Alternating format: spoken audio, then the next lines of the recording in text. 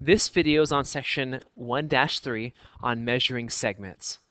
By the end of this video, you should be able to identify the coordinate of a point on a number line, identify the length of a segment on a number line.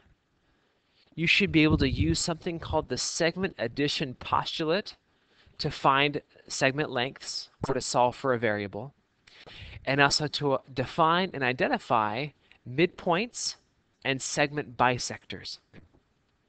Let's get started. We're starting off with a postulate, which again is an accepted statement of fact, and that is the ruler postulate. Okay, and the ruler postulate is that every point on a line can be paired with a real number. Okay, and this makes a one-to-one correspondence between the points on the line and the real number. So there's a way of pairing every point on a number line, every point on a line with a real number. Okay, so that every distinct point has a distinct number.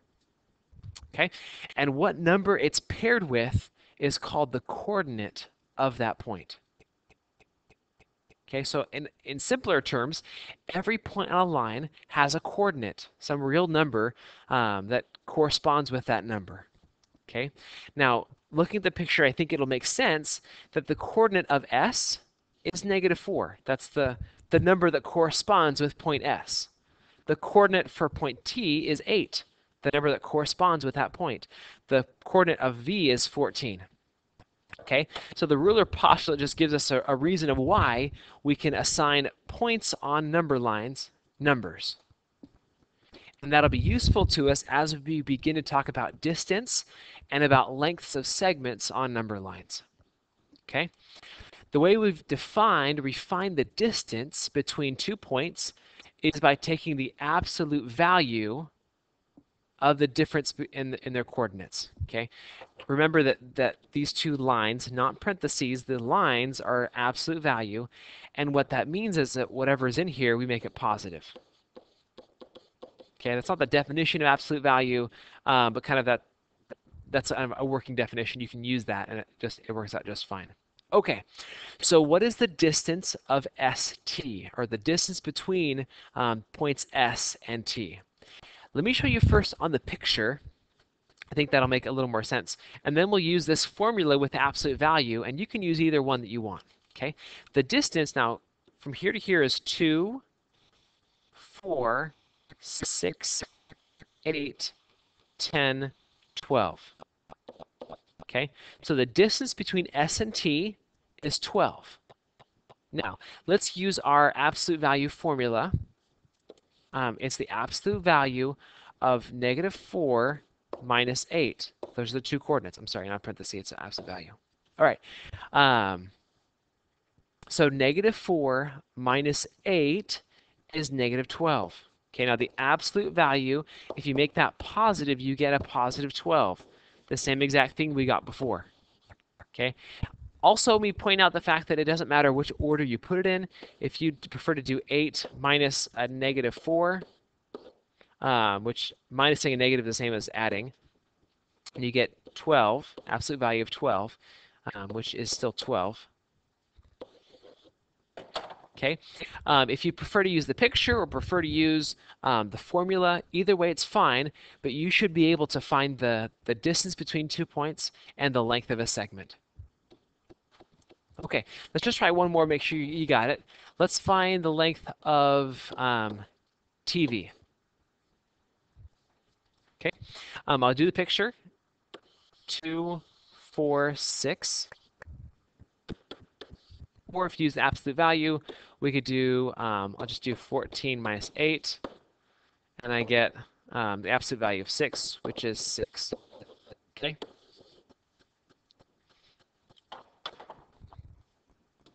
Now, here's a really important point that something I've been using, but I haven't really talked about it exactly, is that ST with a line on the top is a segment. That's segment ST. If it doesn't have that line on the top, ST is a length. So without the bar on top, it's the length of segment ST. there's a difference between a length that's a number and a segment that's part of a line. Okay, please don't get these confused. Okay, that kind of leads us into the segment addition postulate. Again, a postulate is an accepted statement of fact.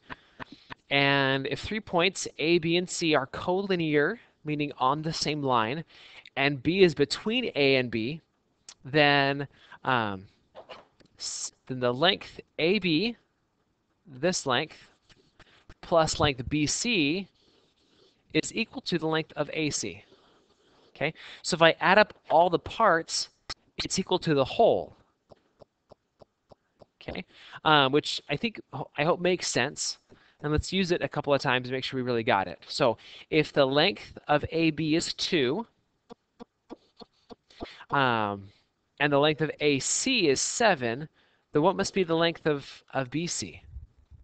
Well, I think by seeing it, it's going to be 7 minus 2, which is 5, or because 2 plus 5 is 7, that must be the length of BC.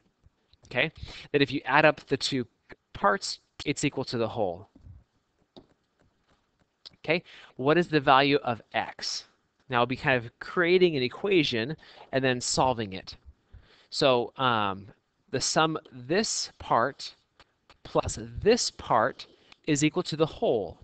That's what the segment addition postulate tells us. And so x plus 3, okay, this part plus this part, is equal to the whole. Okay, so I'm going to combine like terms. X plus x is 2x plus 3 is equal to 11. Now the way I solve this equation is by first getting rid of this plus and minus number. That's usually the easier way to do it. And I'll do it by doing the opposite of adding 3, which is subtracting 3. And 2x is equal to 8. And the way I get rid of a multiply by 2 is by dividing by 2. And x must be equal to 4. And if I just plug that in just to check, 4 plus 3 is 7. 4 plus 7 is equal to 11. So that must be the correct answer. Okay? So the sum of the parts is equal to the whole. If DE is equal to 4x plus 6, and EF is equal to 7x plus 15, and DF is 120, what is the value of x? Now, there's no picture for us. I'll just draw one real quick. Let's see here. D. This must be E, and this must be F. Now, this is not to scale, because I don't know what the lengths are. But let's see here. DE plus EF must be equal to DF. So 4x plus 6 plus 7x plus 15 should be equal to 120, because this part plus this part is equal to the whole. Now, I will solve this equation by first combining the like terms. 4x and 7x makes 11x's, and 6 plus 15 is 21, and that's equal to 120. Okay, now I will solve this by first doing the opposite of adding 21, which is subtracting 21. And this cancels. I get 11x is equal to 99.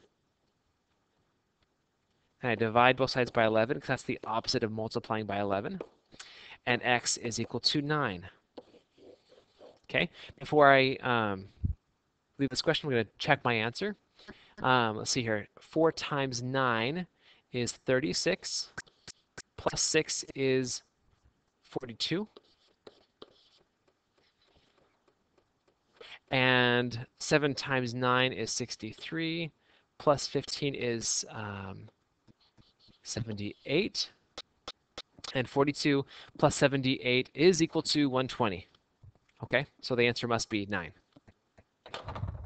Okay, so that's, okay, one more application of the segment addition postulate.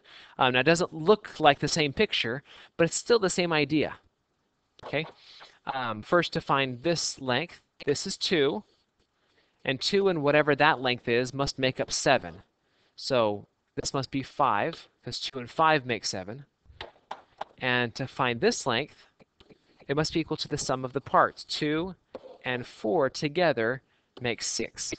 Okay, again, we're using the segment addition postulate, and it'll show up kind of sporadically throughout the year, this idea of the segment addition postulate. It's pretty useful. Okay, a slightly different idea is the idea of congruence. Now, when two segments have the same length, they're said to be congruent. Okay, now we don't say that they're equal to each other, because to be mathematically equal, everything must be the exact same. Okay, so two different segments that have the same length, the word we use is congruent. Okay, and that same word congruent is what we use for angles. We use that for triangles. We'll use that for squares and rectangles that have the same shape. We'll use the word congruent, and we'll save the word equal for things that are the exact same, which usually are just numbers. But if two things are the exact same, we'll call them equal. Okay, midpoints. Okay, in this picture, what these little dashes mean is that this segment is the same as this segment. Okay, these segments are congruent.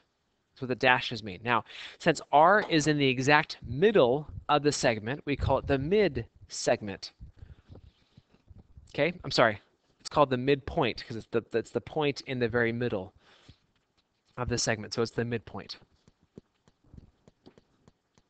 Okay, a related idea that's a lot less common is the idea of a segment bisector.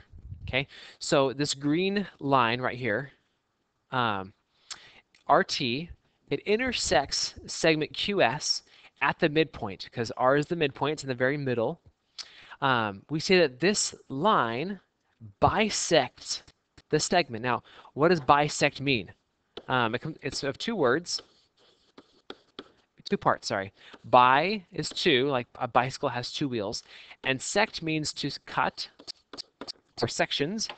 And to bisect, it means to cut in two, or to cut it in two equal pieces. And so this line bisects the segment. It cuts it into two equal pieces. Okay. We also call line RT a segment bisector. Okay. All right. I think we have time for one challenge question. Let me just set this up. We're kind of getting low on time. But if U is the midpoint of TV, of segment TV, what is the length of TU, UV, and TV? Okay, I think we'll have time just to set this up, and then if you want to solve it, you can, but I think there's something like this on the homework. Okay, so if U is in the very middle, it must be that this part is congruent to this part. Now we use dashes to say that. Okay, in other words, that 8x plus 11 must be equal to 12x minus 1. Okay, now we can take the time and solve this equation by subtracting 8x from both sides. I'm going to go a little fast. Okay, and then I'll get rid of the minus 1 by adding 1 to both sides. And then I will get rid of the multiply by 4 by dividing by 4. And x is equal to 3. Okay, now the answer to my question is not 3. I'll need to go back and plug things in to find the actual lengths, but at least that shows you how to set up the problem. This video was about measuring segments, about coordinates, finding lengths of segments on number lines, also what the segment addition postulate is and how to use it, and also we talked about midpoints and segment bisectors.